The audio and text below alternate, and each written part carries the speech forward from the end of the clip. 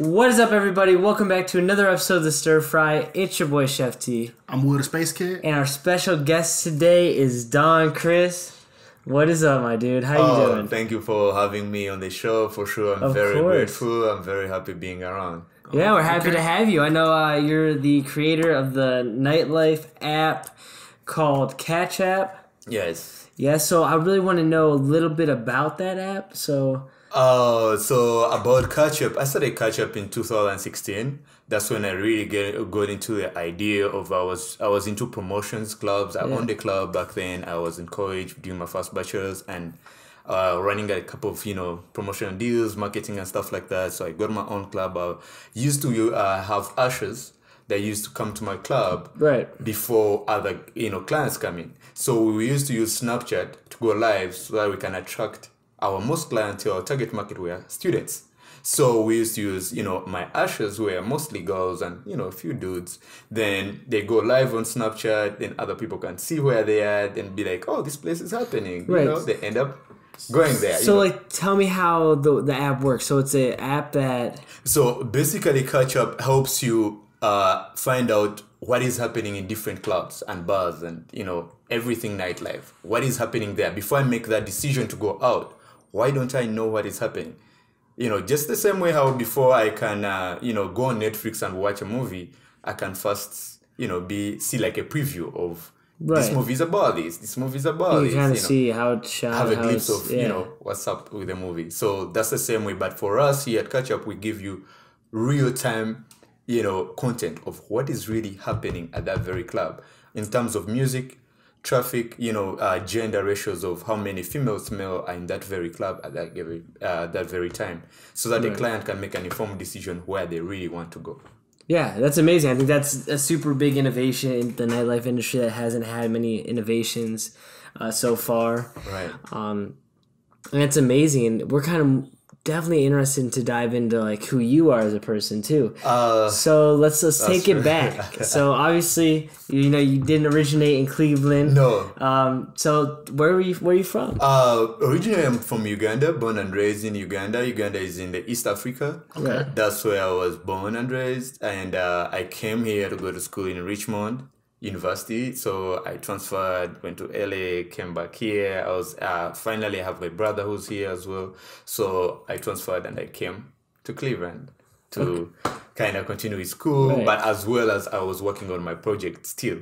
Yeah. So what age did you leave Uganda? Oh, I just that was like I've been moving. So I left Uganda 4 years ago. Okay. Yeah. So you pretty much your whole life up until 4 years ago? Yes. You were just... Okay, wow. Yeah, I was there. Yeah. So, a whole different environment of, a new space. But as an entrepreneur, as a hustler, you always have that kind of... It doesn't matter where you are. Yeah. As long as it is something that you're passionate about, as long as it's something that you don't have to be pushed to do, it doesn't matter where you are, you're going to look for a way how to, create a way for yourself. So absolutely. That's how I look at it. Do I see myself as a stranger? Maybe not. But as long as I can find creative minds, let me put it that way. Creative minds don't really mind. It doesn't really matter. You can always find your way in. Yeah. So what was the part of Uganda that you were located in? I was located in the capital city. It's called Kampala. Okay. Yes, that's where I was located. So are there the same similar things as you would see in the U.S., like grocery stores and grocery stores, libraries, etc.? Okay, if I may put it this way, life in Uganda is a little bit it's a little bit different, but not that complicated. Right. You know what I mean? It's just a little bit of, there is too much of socialism, if I may put it. People are too more social than how you may, find in other places when you go, because the country is very much diverse. They have around 50 languages they speak, at once. Everyone has their language. That's crazy. Everyone has their own language. So they have an official language, which is English. So that's why you hear me, very kind of frequent That's crazy. So, okay, so it's a place where bunch of different types of people. When you go there, no one will be like, "Oh, where are you from?" No, because everybody speaks English, so nobody's about to ask you where you from. Got you. You get what I mean? Because there will be like a little bit of an accent. They will be like, "Okay, this accent is not from here," but they won't be like surprised, like, "Oh, it's different." No, zero. Okay, wow. Yeah. So I think that's the difference about when you go to Africa, about Uganda and other places you may go to. Because when you go to other places, you'll be easily identified. Oh, of course. This one is not from here. I mean, other African places, you'll be like, okay, this one is not from here, because you won't be able to integrate easily. But in Uganda, for sure, nobody cares. Like, that's how the country is. Like, nobody cares what your business is, what you're about to do. Just make sure you're making money and you're looking good. Yeah. That's like, they're like, the country's like on the go. Like, that's yeah. So what is the most beautiful part of Uganda? Like, if I was to go visit, where would you tell me to go visit? I think when you go to Uganda, the best part you should go to is the villages, because when you get into the city, you may be confused of the perspective of what they gave you. You may come with the perspective of, I want to see this, I want to be seeing, the plantations, the animals. If I tell you that there are families that own 2,000 cows, you may want to see that, but you're not going to see that in the city. There is that very excitement of, when you go to a place like Arizona, when you go to a place like Oregon, you want to see that adventure that when you go to Sandusky, Ohio. I'm going to Sandusky, Ohio, so that I can see those cattle, so that I can see those whole long-range farms. You know what I mean? But I don't want to go to Sandusky, Ohio. Then I find tall building. Then I find skyscrapers. Then I find all these other things. It won't make a difference from I would have stayed in Cleveland. So that's the beauty of it. That's the beauty of it. When you go to Uganda, don't stay in the city. Go to the country. Go a little bit out of the city so that you can have the whole beauty. So yes, recommendation, go out of the city. Gotcha. Are people very welcoming there? Like, Very welcoming, because, as long as they find that they're not going to treat you different. That's the beauty of it. They are going to see you as long as and another thing, as long as you drink beer. Oh, okay, no problem. As long as you drink, you're going to be fine. You know what I mean? You're going to be like, they're going to welcome you. Very welcoming people. They party 24/7. That's why I was able to come up with a nightlife. Because they party 24/7, like Monday, Tuesday, Wednesday, and they work extremely hard. Yeah, they party at night. They work hard during the day. Yes, that's like their work ethic. Like, they really party hard and party hard. So yeah. Everything goes hard. Everything goes really hard, because it's a very hard, country, but hard to survive. But, great country. I have nothing I can say about it that is. When you say like hard to survive, like hard to survive, what I'm really trying to dip in is like 80% of the country is educated. I mean, with bachelor's degrees. So, but 80% of the country is unemployed. So you coming with the survival rates are so high, because for you to be able to get a job, a paying job, is so hard. But everyone is educated. So so it's like most of the people are educated. So in the United States right now, bachelor's is becoming to have less value because more people have it.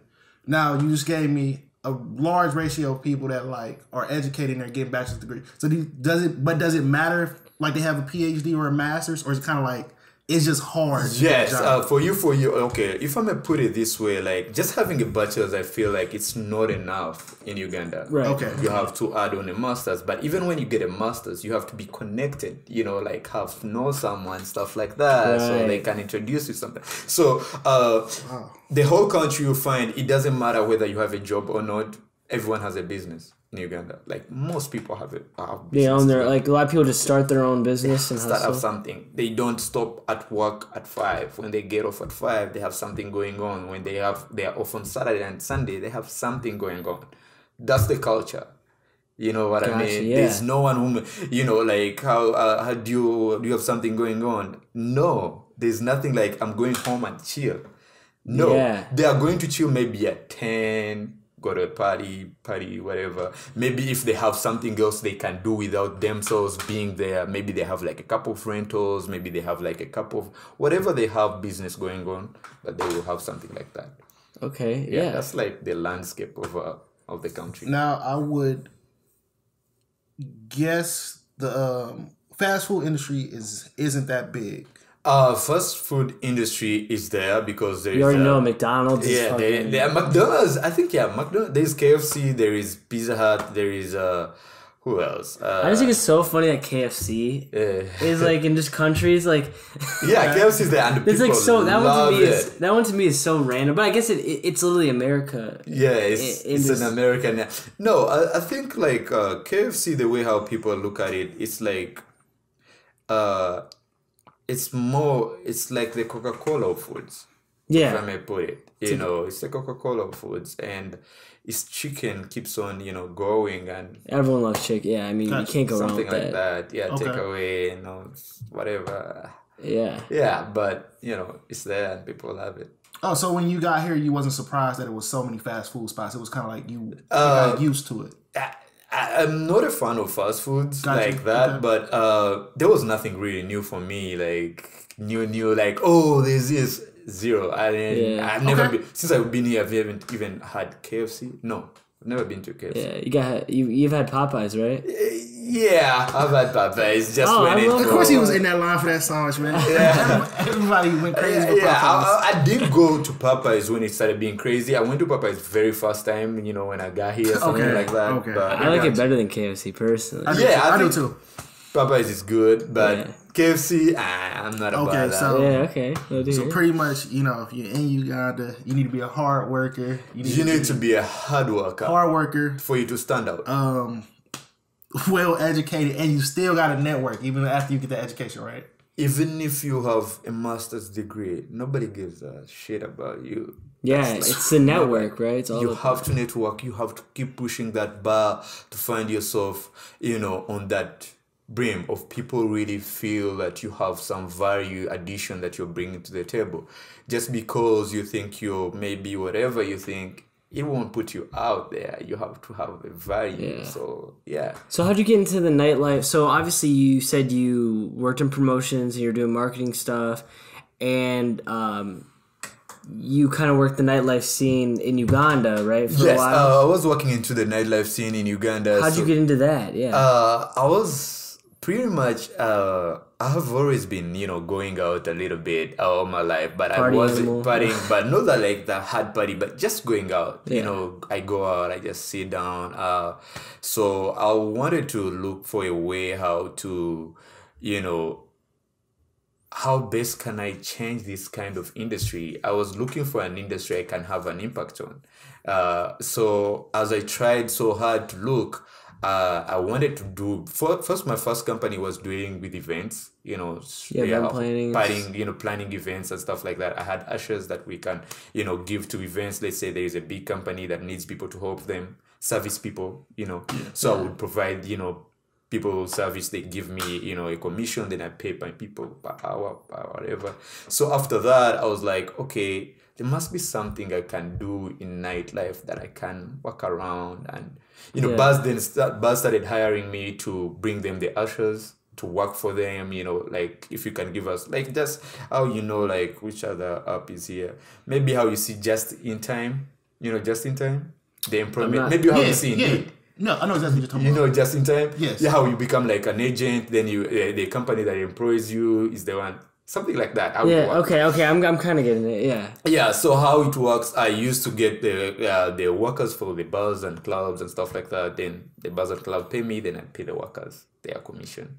If they pay me like maybe $50, the workers will get like maybe $20. I have my profit of 30, something like that. But I was like, okay, how do I make sure that this one is sustainable, that I can take it to the next level? You can only hustle with that for so long until you need to expand into something more sustainable. So that's how I, kind of jumped into catch up.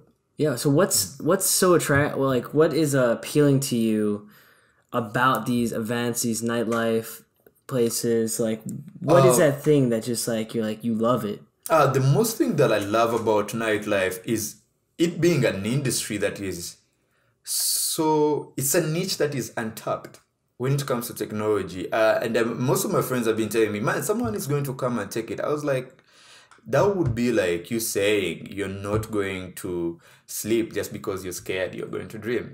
I'm not going to be scared, talk about what nightlife is about just because I'm scared someone bigger is going to invest in my own stuff. No. How I look at nightlife, I feel like it's an industry that is untapped. Very virgin, and I feel like it has untapped data. Just the same way how you may look at all these other people who came into niche markets that were already established and they disrupted them. I feel like there is something in nightlife that is undisrupted yet. Yeah. So I agree. I mean, I don't think that the only thing that innovation-wise that's happening in nightlife is the music. How they hear music and how the lights look. Exactly. But other than that, I mean, I don't really see much efficient stuff. Maybe behind the bar business, like behind the bar business. I was like, okay, how many bar owners know retention levels of their clients? How many bar owners know how to retain royalty programs to give their clients? How many bars, clubs have all that kind of information? The rate at which clubs close is so high that if you knew a club 2 years ago, the next 2 years you may not know it. It may not exist. Yeah. So I was like, what causes that? How can we make sure that such a problem is taken away? There is no that. And people who own clubs, they use it for the case of, okay, we can use it to build other restaurants. Maybe we can make it a bar and a restaurant and make it. No, it's a standard on its own. You get what I mean? Yeah. So how I was looking at, I was like, okay, this is a niche that is untapped. So anyone who can create something over it will have started another industry that may make sense. Yeah, so you're in Uganda working these promotional things. You're thinking about this. You're thinking about like an idea of how to innovate this stuff. And then you make your move to Ohio, right? Right. Or where was your first stop? Like you came here to go to school, right? Yeah, yes. So you came here to go to school. Where at? By that time, that was Richmond University. Richmond University? Yeah, in Virginia. Okay. So you went to Virginia first, yes. Right? So you went right there to go to school. Right. Okay. So you went there. What was your major? By that time I was doing economics in leadership in economics, stuff like that. Okay, economics, yeah. Yeah, I was doing a bachelor's in economics in Uganda that I was finishing, so that was like my most, I think I always, just like an economist, how I always look at things is, what's the other added advantage? Yes, I can see the advantage of going out and having fun. I can see the advantage of having people come to your bar as a bar owner. But what else is that bar giving me as a client? Yeah. And what is the bar gaining from that client that just came in? Yeah, that's a good point. I mean, that's like how I came into the idea of maybe these bars are not really getting enough out of what they should get. Yeah, maybe there's more there. There's more there, but maybe someone the data is someone is not really looking so deep. So I was like, so you did kind of bring your economics into the idea of catch app and how to present bars with a beneficial thing. So it's not just the consumers like me or Will in the club would have. You have somebody that's like is also benefiting them if they sponsor it, or if they like say, come check out this platform. Yes, that makes sense, and that's good that you could bring thing that you weren't too passionate about, which is economics, and bring it into something you're passionate about, like is entrepreneurship. Yes. And when I reached here, I actually changed. I went into software engineering so that I can learn the basics of technology, because I was like, okay, as I'm telling people to develop for me these apps, as I'm working so hard to make sure I can get a team to develop for me, do I really know what I'm telling them? Because that's also very important. As you're telling a team of developers, hey, look, I need you to make for me a UI. I need you to make for me my back end. I need you to integrate like this, A, B, C, D. Do you really know what you're talking about? No, you're like, I know I'd pick up like a book for dummies or something. I had too much online reading, too much personal reading, but I really wanted to deep down go to class and, do my whole class study. Not because I wanted to get done and get a job in software, maybe IT. No. Right. I just wanted the basic knowledge to kind of understand what are the A to Z's of you know.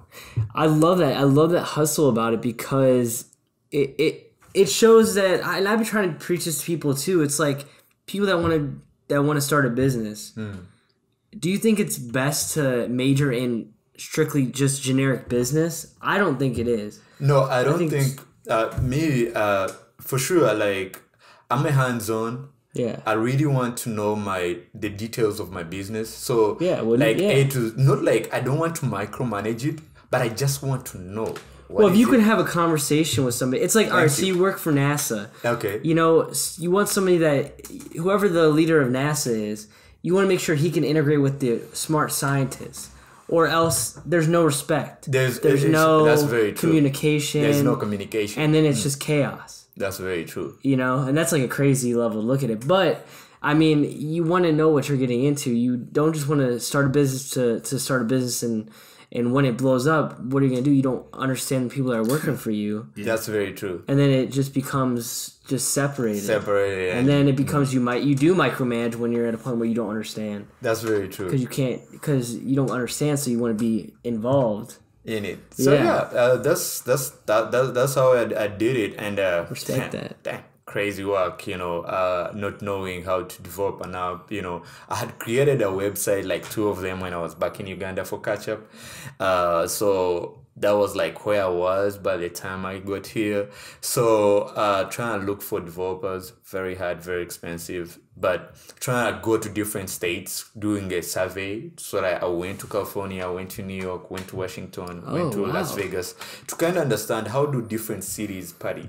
Right. When I go to New York, how do people in New York party? How do people in LA party? How do people in Las Vegas party? Okay. So that I have an overall picture of, not just one specific one specific location, because if I'm to scale, how am I scaling that very location? Right. If I'm to expand, how will those people react, and what kind of features and functionalities should I include in my app for the start, so that they can easily integrate with those very cities at the kind of, you know, beginning stages. So before I started the app, first did that market survey, you know, did that very, you know, feasibility study, went to different cities, corrected my information, then, you know, came back, studied the app, then how much I needed to raise money. That's another part. Yeah. Raise money to start your very project. I couldn't get a single coin. You know, I couldn't get anyone. Man. Very tough, very harsh, but you're an entrepreneur. You gotta make your way. Yeah, you know, there is no options for you. Like, the app is gonna be created somewhere or another. You gotta make your way. So that was like my thing. I was like, okay, what am I gonna do to make sure at least I raise 30,000 so my developers can start. You know, I got a couple of developers who are willing to jumpstart and start a project. How much? 80,000, 50,000, whatever. But I needed something to start on. So as I was going to school still, but I'm looking for a way, how best can I start? You know, you need capital. Always, you know, have friends who always ask me, what should I do to start my own business? You know, I need money. I need to go and raise money. I'm like, the entrepreneurs don't say that. I don't know. Maybe some entrepreneurs who have connections, who have done something, can say that. Yeah. But if you haven't done something yet, nobody's gonna give you any money. No. You know. So and most people don't have a concrete, flush through plan of what they want out of their business, how to expand, how it's gonna be years later. People just have the idea of the business. That's very true. Yeah. So that was how I looked at it, and I was like, okay, what am I going to do to make sure that, okay, I jumpstart myself? I worked over a year, that was last year, worked at Amazon. I was working 12 hours at night, going to school full time, make sure I make my first money. The minute I made my money, pay my app for full, I was out. But I worked so hard. By the time I was like, okay, I can create an app, my app was going on, you know, I had to buy my break times. That was the time I was talking to my developers, right. You know, hey, look, this is what I need here. This is what I need here. By the time I'm getting done, I'm tired, I'm exhausted. So, but that's just a glimpse of what an entrepreneur to me feels like they should do. Like, if you're an entrepreneur, look for a way, not an excuse. you get like 1 billion no's. Like everyone is going to say no to you, but it's up to you. Like, is that really what you want to do? Yeah. Is it really what you are into? Are you willing to are you fail, willing to fail, sacrifice, fail 100 times? Can you change location, geographical location, and still stay with the same passion for the same dream in a different area? Or maybe when you came to America, you became comfortable and felt like maybe you made it. Yet I don't even feel like an inch. I was telling my brother the other day, sometimes I forget like I'm in America. Like maybe there's something today. I'd be like, okay, maybe I'm still in Uganda. Oh, then I kick myself up. I'm like, I'm in America. Makes sense. You know what I mean? Because nothing really changed to me. Yeah. It was the same grind, left, right, center. I'm gonna make my thing. I will come rain, come sundown. I'm making sure my app gets there. I'm making sure. So the very first, as an entrepreneur, that's what I really think. Like the very first time my app got into Apple Store, it took us like 4 months for Apple to accept us. When we are done with coding and everything, then Apple took like 4 months just to accept us, just to say yes to us in the door. Yeah. So that was like, okay, now we have made it there. Then what? Those stages of every stage, there is a new devil, there is a new challenge every other stage. But as an entrepreneur, I keep pushing. So yeah, I mean, and I'm sure you get all these people that say no, and then they'll be like, oh, this can never be used, or you're thinking wrong. I'm sure like even Facebook got that, and all these like big things is like, what do you have to say to the entrepreneur that firmly believes in his idea, and it may not be accepted right yet, but what I totally believe is like, as long as back of your mind you have like backed reasons of why you're doing it, what you think, because the purpose of being an entrepreneur to me is like, you have to enjoy the journey, not the destination. If you're into the destination kind of it, I want to be billionaire, then you're kind of gonna lose and stress yourself out.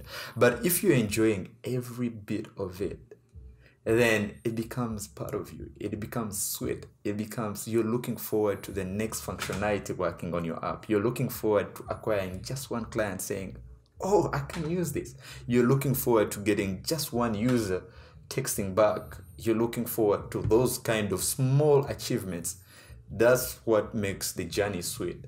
The destination, of course, down the hill, the destination will kind of, of course, you want to be at the destination. Yeah, you want to be at the destination, but you don't want the destination to distract you. Yes, you want to be. I think you want to be present. You want to enjoy what you have to enjoy the process. Enjoy the process on your way down to the destination. Enjoy the process. To me, that's what I believe, and I believe that as long as you stay on that track, then you won't be stressed in entrepreneurship. You feel like, okay, this is part of my journey. It may not come instantly, but it will definitely come.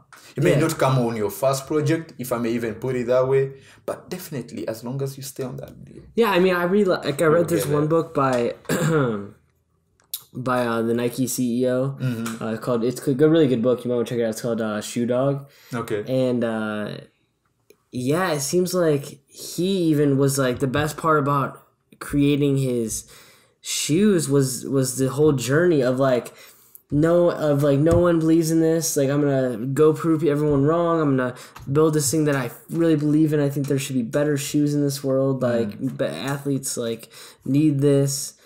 And then when you look back and you're a billionaire and you're like, where'd all that go? Now everything's like, so you can't do certain things. You're in this like box. Yes. But the whole journey was the beautiful part. You missed the whole journey. You missed those late nights with your team. Trust me. Yeah. Every day, my friend was telling me, do you love being employed? I'm like, I don't mind being employed, but I love being an entrepreneur. It is sweet. As long as you look at it that way, as long as to you, it is.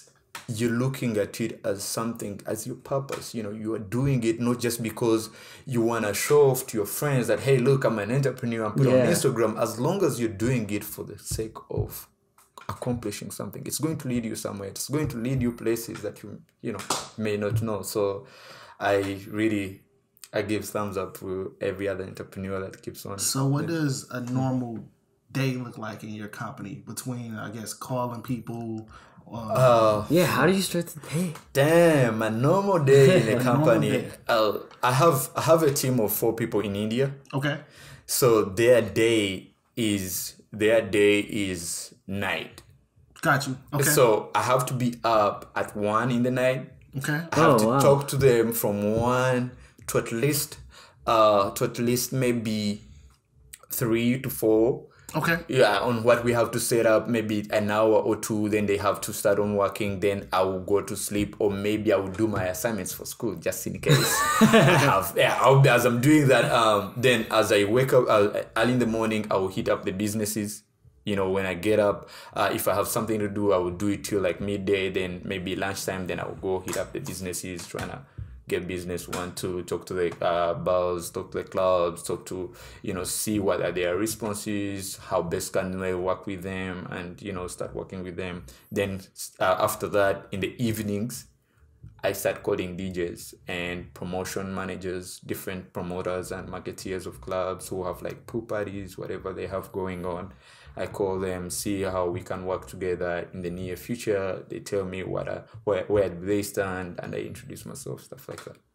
So, okay, yeah. So you're just like so right now you're just hustling to just make network. Yeah, right now, because the hardest part I believe is now. People always think like, creating the app and putting it out there is the hardest part. I don't think that is hard. I think if you have the right people who are doing the job, we're going to call it, that is not the hard part. The hard part is to acquire that very first business to say yes to you, to get that very club to say yes to you, to get those users to download that app. So to create that virus and make that's the hardest part. As long as you can, creating the app, putting it in the Apple Store, that's not hard. That's not complicated. Okay, yes, it is hard, but getting users, that's the hardest part. And yeah, that's where we're at right now. Yeah, I mean, I feel like it's that process again, like the first few people, and then like once those few people, then it compounds, and then it compounds, and it becomes a lot easier. But yeah, once you get, especially, bars, I feel like they're super hard to work with probably, just in the aspect of like things have been working for them. This is how things have always been. There's a lot of stubborn people, especially like the older bar people, stuff like that. Yes. What kind of bar in Cleveland have you had best experience with? Like just talking, maybe yes. Before the whole situation of COVID went down, we had like great progress because we had like 10 clubs sign up with us. So that was like very amazing, and we were like, okay, excited and, willing to jump in and start working. We had like, East End talking with them. Okay. Yeah, we had East End is big. We had like Lotus working with them. Then we had like Ivy. Oh, yeah, we had Medusa. I like Ivy. Medusa. Yeah, so we had like a couple of clubs that we were really working with, and they were really, willing to jump on and take us on and start working with them. Then the whole situation happened, so that put us like on a very low, because clubs spent like, they just kind of opened up like a month ago or whatever. Right. So they're just trying to get their business back. Kind of still trying to get their business back as they're closing again, because it's kind of being, too much funny. So, but yeah, that's where we are by that time. And so yeah, what do you feel like is the biggest struggle coming back? Like having to hit up these bars, having to renegotiate with these bars and talk to them and convince them again? Or? Oh yes, one thing that I was looking at it as as an advantage, even when it's all crazy. But I was like, now bar owners, whoever it is, they'll be more open to new ideas of how best can they get people from their houses to come back to the bars. Because right now a lot of people are very comfortable. Why should I go out? I've been inside for 3 months. Maybe they are used to watching their shows. Maybe they are bars will be looking for different ways on how best can they get people to come back to the usual going so it out. could work So out I was better. like, okay, maybe when I look at that and stay positive, I can be able to work with them. Yes, we have been able to get a couple of them to kind of, give us a shot, as we are also working on the platform to make it better, so it can easily integrate in their systems that they already have. So that's. I understand. Yeah, it makes sense. Like, it's a good opportunity right now you have that people could really need these, and people could really listen to that live DJ music and then be like, oh man, I miss going out. Like, it looks like it's popping over at so and so. Let's just try it. Come on, dude. It's perfect amount of people, and that's awesome. Yeah, it could be a great opportunity. As an entrepreneur who focused on a software and an app, what are some of the cons having an app, like compared to like selling T-shirts or because it's totally different businesses. Yes, and each has its pro and cons. I have a very funny story that I believe as an entrepreneur I have been in two areas. I've been able to be the other side of where I'm selling a physical product.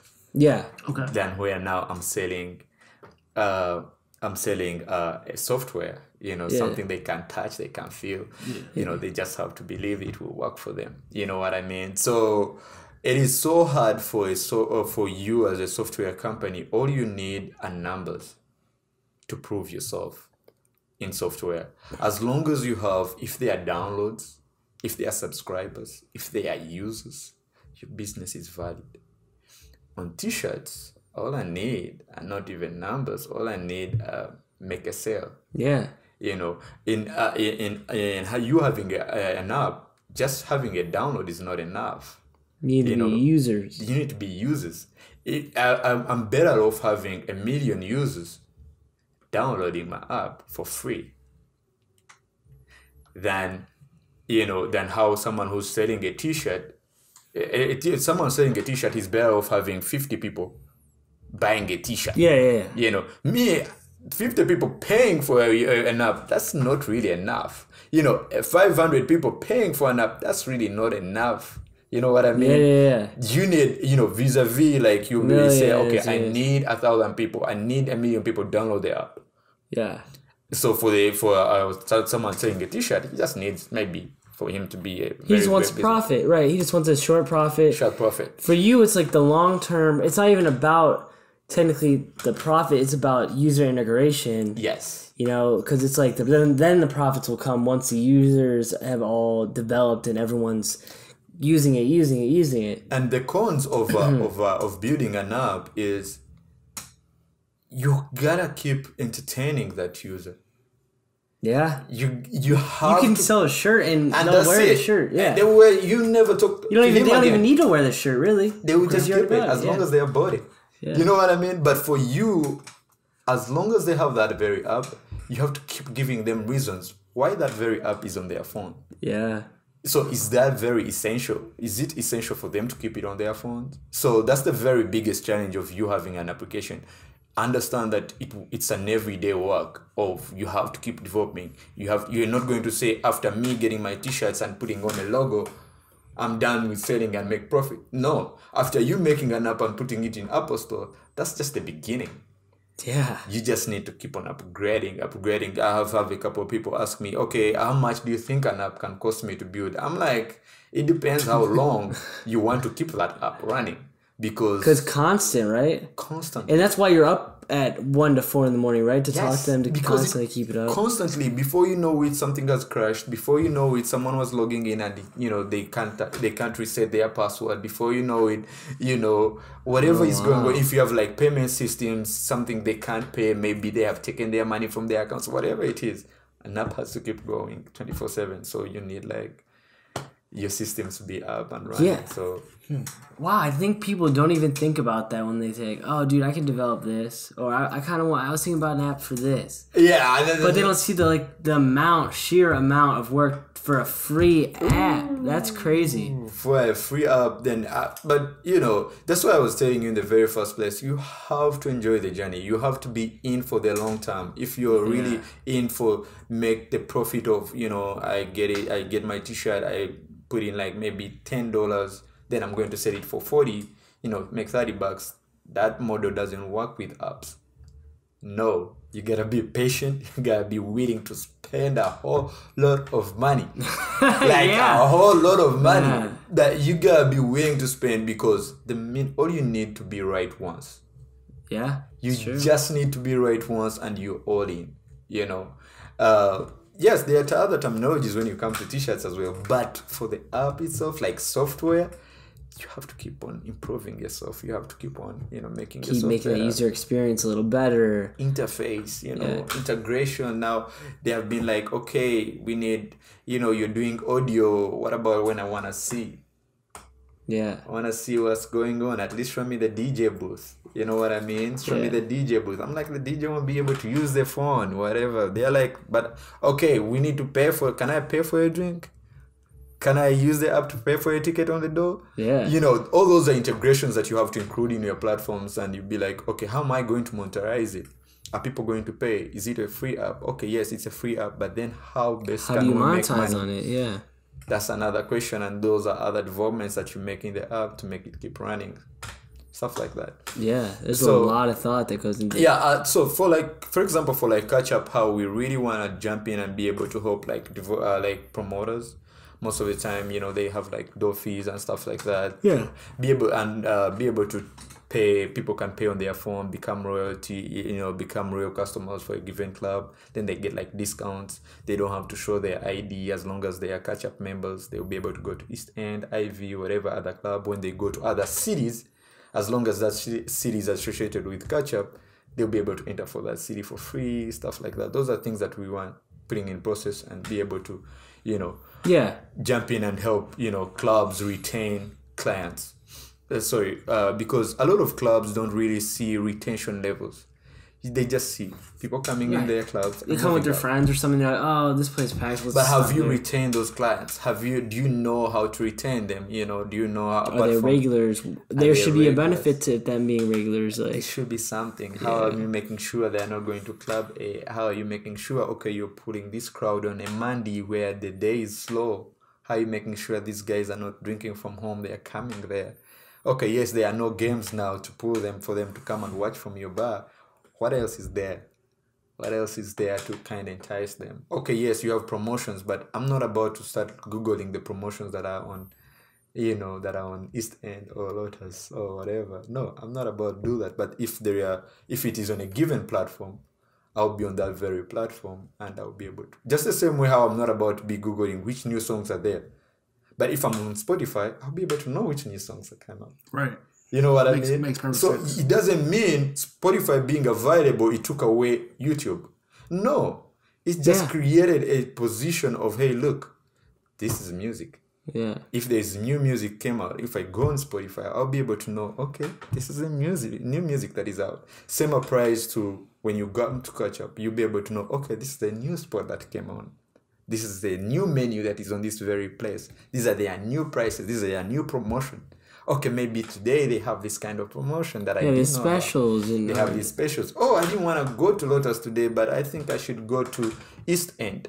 Because East End, they have this very promotion of, Sunday Savvy or whatever, maybe Tacos Tuesday, whatever they have going on. Right. You can be able to know from that very kind of, application that bringing all those kind of, places in one place. So yeah, that's how I kind of look at it. Gotcha. What was one thing coming to the U.S. and then seeing the nightlife? What was one thing that was different? Because I'm sure there was probably something different. One thing that was very different was what was different? One thing that was different, that is still very different, is where I come from, people really party hard. Yeah. They really party, they really have fun. I mean fun. So one thing that was different here was people are kind of into themselves. Maybe when I went to LA it was different. No, I mean, I definitely can agree with you. Yeah, but here in Cleveland and maybe Columbus, people are kind of, they'll go out for the case of, chilling, they go to the club and they're just raising their hands, being cool, whatever. But you got everyone's in it together, they're having fun. They're different clubs, there are bars, there are clubs, dance clubs and whatever, but people really have fun. Here people are kind of, they're having fun, but on a low note, 80% of them are on their phones, you know, checking their phones, whatever, you know. But when you go to LA is different, you know, just the same way I'll tell you, LA people party hard, you know, they really party. In New York, people party hard, you know, like really party. Yeah, these hubs like Chicago. I haven't been to Chicago though, but Chicago's beautiful. That makes sense. Yeah, but you know, I was like, okay, that's the thing of, you know, you making a survey and, you know, doing your feasibility study to kind of find out how do different people party differently and how do you capture that very audience. Yeah. You know, so when you look at Cleveland, you'll be like, okay, the audience that is at True is different from the audience that will be going at maybe Medusa and maybe, you know, Barry House or whatever. So those are two different audience. You know, Bang Theory, the people will be there. Big Bang, I think the people will be there. That's a kind of different audience. So, but it all comes out. How do you make sure those people are coming out every day? How do you accommodate on your app for all those different types of people? So how we are trying to help them is we are trying to help those kind of people know exactly where they go. Why should I be in the mood of being at East End and you take me to I'm in the mood of going to East End and you end up taking me maybe to Big Theory, maybe to Big Bang. I'm not into Big Bang. I don't want to just be sitting there and, you know, I just want to kind of feel the vibe, you know, I just want to be in the mix. Right. So what I will end up saying, okay, let me go to East End, let me go to Big Bang, and I end up not liking it. Mm-hmm. And I've wasted my time. I've wasted my money, you know, to get there. Okay. But if I had someone to let me know, hey, look, first check out these different options that you may have. Yeah. Right. I would have made the right decision to go exactly to the place that would suit my mood in that very time. Especially with having these different promoters. Yes. Because different promoters have different ideas of how they throw parties, you know, and it could be a special event. It could be costume night. It could be, and you don't know that. You know, you go there, you waste your time going there. You're like, well, this is not what I'm into. Or you see they got Hawaiian night down the street. You're like, well, I brought my. I just want to go out. I didn't have to first, you know, Google what is. But it doesn't even come. But like, it's not accurate, you know, all the time. That's just. Yeah, so for us, we'll be giving you like real-time insights of what is really happening in real time, the music, you know, the insights of female to male, like how many females are in the place, the traffic, is it crowded, is it slow, is it normal? So if you're into like a slow night, you just want to go out, maybe have a cup of mojitos or whatever. Yeah, then we shall take you to True. Yeah, because that's like, you know, your type of crowd. Of crowd to sit down and whatever. Then if you're into like a busy night, then we shall lead you to a place where, you know, it's a busy night, it's a busy club. So yeah, something like that. That's what we are really trying to help the nightlife industry. That's a super big innovation. What do you want out of this app? Like, what's your? I know we talked about like being that billionaire, being the future. Yeah. That's but like, crazy. What is your idea of what Catch App could be? Like, what is the goal you want to get to? The mission for me is to be able to help people to party, to be able to help people live a full life. You know, I want you to make a safe decision when you're going out. A safe and informed decision before you go out. Can I trust my decision? Just the same way when I'm going out, I know where I'm going downtown, but I will put in Google so that I can get the best route. Yeah. So that I can make the best decision on where exactly am I going and what's the best route. Yeah, how do I You know what I mean? Well, yeah. So I don't have to take a route that is taking me all over, wasting my time and gas. Yeah. So that's exactly what we are trying to do with Catch Up. How can we make sure that people who really love going out and having fun, they're making the best decision, which is safe and, you know, time conscious and money saving, or save their money so they don't have to waste their time. Something like that. Yeah, that's like that's a good metaphor though. Like you do type in Google to get the most efficient route, and now that we're moving in a time where everything has to be efficient, everything has to be, how can we allocate our money the best way? How can we do blah blah blah just more efficiently? Yes. That's a good idea, because I can't tell you how many times I've wasted money going in one bar. And I know Will's been in the same boat a couple weekends ago. You go to one bar, you pay the money, you go in there, it's not what you expected it was. it's not your mood. Yeah, it's not your mood. You wanted to go to a different place. You want to go to a different place, and now you just wasted $40. Just wasted time. At the same time. So that's the thing. And by that would be in Uganda they party till morning. What time do bars close? 5? What? 5, America, 6 in the morning. So stuff would be going down if it was here 5. they close at 2. So if you're coming out at 10, if you're to move from one bar to another, you've already wasted a whole hour, 2 hours. So you're going to another bar, and it's also maybe not your thing because you're not sure where else to go. You're like, you know what? Let me head home, and you just didn't enjoy your night. So we want you to maximize your night, and maximize it in a safe way, so that we can be able to. Yeah. Awesome. Yeah, I heard they might change it to 4 soon in Ohio. They may change to what? The bar time to 4. To 4? Oh yeah, that would be great. That would be good. But I don't know. I don't know. That would be a lot of bad decisions happening. Oh yeah, I mean, it kind of makes sense. A lot of the hookah spots have like integrated to 4. I think it should be. It's like you want to stay up till like some nights. Dude, 2 is not. 2 is just.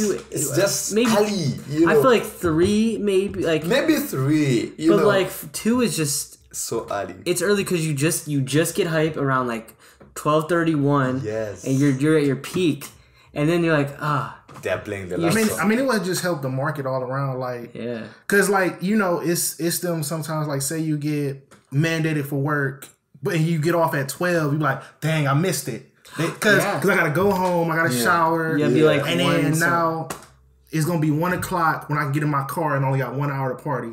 Yeah, but if it closed at 4, bro, BG would have been crazy. And we're talking about like 1 o'clock. You can get in your car. You're like, I got 3 hours. I'm going. I'm going. You know, the turn up will be high. Yeah, I think it would just help the market of Cleveland all around. Yeah. Like food places could stay out, stay up later. A little bit longer, like everybody would be able to get more money and just spend more money at the bars. You know, and you might not even have these people that are getting. So I know a lot of times you're at the club and you want to get drunk fast because you only got till 2. Yes. Maybe people might take it a little slower. I mean, maybe not, but people might be like, "Oh, I got time. Like, I'll chill." Well, there's no rush. Pound like shot. Because you ever been out and you're like, "Well, I need to catch up." You know? It's already midnight. I gotta catch up. You're like chugging down. I always, going out. I always be like, "Why are you in a rush?" Because I'm coming from the place where we party till 5, 6. We're over. So trying to catch up. The way how we drink is slow, sure, and nobody's in a rush. No, we drink slow, sure, and we really drink. Yeah, I haven't seen people who drink like that here, because here people, shut. No. We're not in a rush. Go slow. Make sure you're making an impact on what you enjoy your night. People, man. Enjoy your night. Have fun. But those are the things of there are other aspects that play in that. They're trying to get home. It's time. They're about to close the bar or club or whatever. So they just want to swallow it and go back home. So no, definitely. I think that. That open till 4 would be a game changer. Yeah. There are a couple of things, but as the industry itself, like the nightlife industry itself, it is still very it hasn't changed that much. Yeah. It's still the same. People who went out maybe in the 80s, in the 90s. Still similar. Trust me. Get your drinks at the bar, you paid the lady and pay the lady, dance if you can. People no longer dance that much. They don't. They don't. Especially in America. Well, I was talking about especially America here. So I think it is people are very personal space. So if I go out with me and Will, we're more looser. But like if you go out with like a small group, you only want to hang out with that small group. No. Before maybe it was like you're interacting with people. You're meeting people, right? That's what bars are theoretically for. Yes. Is to meet people, but. I think nowadays with our phones and with social media, we're kind of getting into more of the personal space area. We want to have fun with our friends. Yeah. I mean, you meet some people sometimes, but it's not as people aren't as loose. If I bumped into Will by accident, I was like, "Oh shoot, man!" He might try to beat me up. I mean, how I look at it was like the idea of if you look at other apps, like let me just give an example of Tinder. At first, people was like, I can date someone online. How can I meet a stranger and I date them? So it's just a matter of openness. People, if you can give someone, if I don't know that something exists, then I won't be able to attack it. Yeah. But if it exists and it's like you telling me that you're available today, I'll be able to come. But if I don't know that you're even available, then how will I come to you? But that's why we are creating Catch-Up, so that we can create a system of nightlife that can be integrated in a way that people can easily party with other people. Yeah. Just the same way how I can put it in another way of, before people said like, driving strangers in my car, that's weird. I can't do that. How can I put a stranger in my car? But right now, everyone is doing Uber. That's a stranger. Yeah, no one ever thought. Nobody ever really thought that was a very considered concept. So it's like me saying you that at Catch-Up, you can come there and meet people that want to go out. Yeah. In Mayfield. There are a couple of girls that I'm very sure that in Mayfield today is a Thursday, that want to go out today. But they don't have people to go out with. They don't know where. And they don't have that very, very first stage of, let me put myself out there that I want to go out. No, that's too much, But if there was a way how, Chifty would say, I'm available, going out tonight. Anyone would be like, okay, where in your location, you'll be able to see wherever is in your location. And maybe you guys can go out together. You don't have to date, but you can be able to go out and have fun together. Yeah. You don't have to pay for their drinks. They may pay for their drinks. But I know. But you may have to go out together. So it's just the availability kind of it. Can you create a platform that can provide that kind of situation of people can be able to hang out together? Just the same way how someone created a platform of people can be able to drive together, even if they are strangers. Everyone will help the other. You make things more convenient. Yes. Yeah. I don't want to pay for a taxi, but I can pay you small dollars to take me in your car. Yeah. And that is Uber. And then boom. And then that's how people make innovations. That's how people change the world. Yes, exactly. I think that's a great place to stop. We learned so much, I think, about you and your app and your whole story. I think it's amazing to see your journey come on. And I can't wait to see what it expands to. I know we'll be working together a lot. Yeah, so for sure. Yeah, and thanks for coming, my dude. Thank you so much for hosting me, for sure. I really appreciate the opportunity of being here, and thanks for the great platform of, trying something new and, Yeah, I hope it was fun for you. And I hope it was great to open up, because I'm always, trying to... I feel like you're always, hustling, I'm always, trying to keep it inside so I can keep burning myself out. Trying to open up makes a whole lot of distractions, so I just keep in grinding until I make that extra mile. Yep, I understand that, man. So where can they find the app on all? Yeah, on all platforms. It's on Android. It's on Android. You just type in catchup.live. You'll be able to see it on so Apple. It's Catch-App, like CATCH, right? Yes, up. Yeah. Just want to make sure it's clear to everybody. Yes. We'll put the download link below. Yeah. But .live. So if you can't get it, you can as well get it on the website. We have an integrated website just in case you want to use your laptop. Right, and you also have a DJ one. For the DJs and clubs. It's just DJ clubs and bars. So for them to host, they have to have the DJ app. So if you're a DJ out there and you're really interested on jumpstarting on something new and hip, make sure you download this. Contact Catch-App. I'm pretty sure you can follow them on Instagram and reach out to them. And what's your Instagram handle? Catchup.live. Catchup.live. Yeah. Again, that's CATCHAPP.live. That's exactly it. Yes. There we go. Mm-hmm. Okay, yeah, well, everyone just check it out. Really awesome thing. Really well done software. Yeah. Very aesthetically pleasing. It's really great. So thank you all for listening and watching. It's your boy Chef T. I'm Will the Spacekid. Thank you so much. I'm DonChris. Yep. Keep it real, y'all. Hey. Thank you all for listening and joining us on another episode of the Stirfry. All the music was created by Steve Ozell. Check him out on all streaming services at SteveOMusic, spelled ST3V30 Music. Also, if you enjoyed this podcast, please subscribe and leave a review. We'd greatly appreciate it. And see you next Tuesday when we talk with the man, the myth, the legend, Bird the Voice. He's a musical artist from Columbus. He talks about his time at Fresh Empire and how balancing a family is with a musical career. You definitely don't want to miss this one, so see you next week, y'all.